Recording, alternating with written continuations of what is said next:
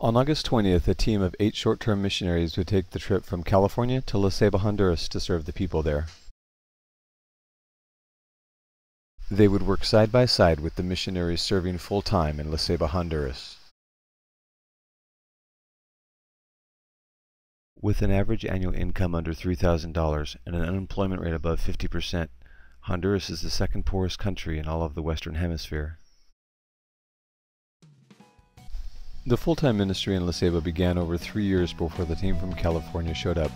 When they arrived, they would be the 9th and final short-term team of the summer of 2011.